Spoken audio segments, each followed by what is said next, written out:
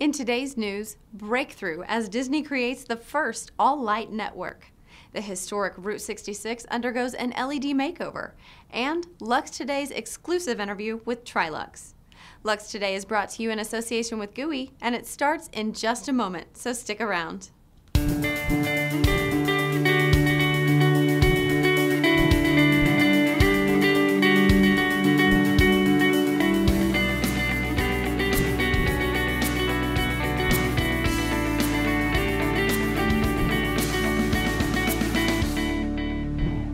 Hello and welcome to Lux Today for July 12th. I'm Courtney Ferguson. Disney might be better known for creating the world's first animated film stars, but the company's research division is equally adept at breaking the mold.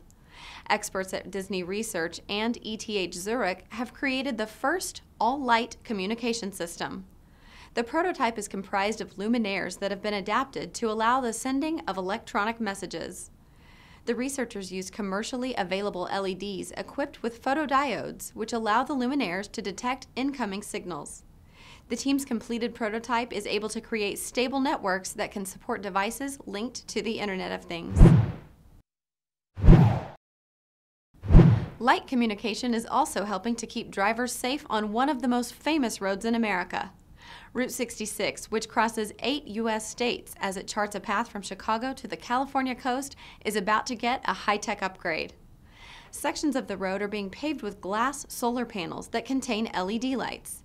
The LEDs are able to create road markings that can be easily changed or adapted by remote operation. When connected together, the pressure-sensitive panels can communicate with each other to warn drivers about upcoming traffic obstructions via the LED lights. Communication and the Internet of Things were on the mind of Dietmar Zembrot, Management Director of Trilux, when we caught up with him at Lux Live. Yeah, the Internet of Things is everywhere. The total world is influenced by what we do with smartphones, and it has now reached the lighting world. And I consider that a very valid and important trend for us to improve our performance, our products towards our customers. Trilux is one of Germany's largest luminaire manufacturers, and the company is forging a path toward connected lighting. We have developed our own strategy in terms of light control system. We have especially tackled the fact that light control systems are partly not used because they were too complicated to take into operation.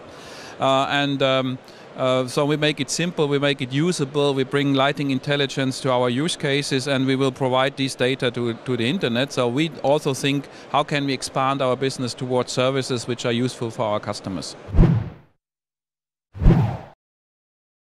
That wraps things up. Lux Today has been brought to you by GUI, the IoT lighting people. Remember, you can get all the latest lighting news globally 24 hours a day at luxreview.com. I'm Courtney Ferguson for Lux Today. We'll see you back here at the same time next week.